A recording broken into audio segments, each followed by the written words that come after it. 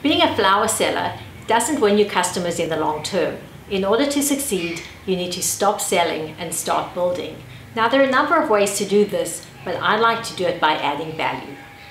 The way you add value is by giving your potential customers something for nothing.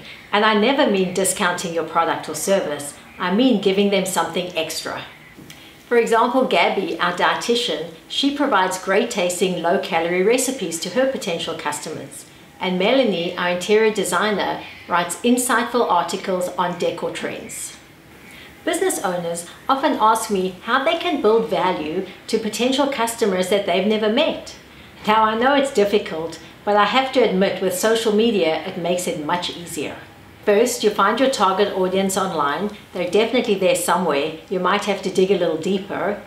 And then you start talking to them by stroking their ego, and you like and share their posts. Because in the world of social media, we measure our value by the size of our audience.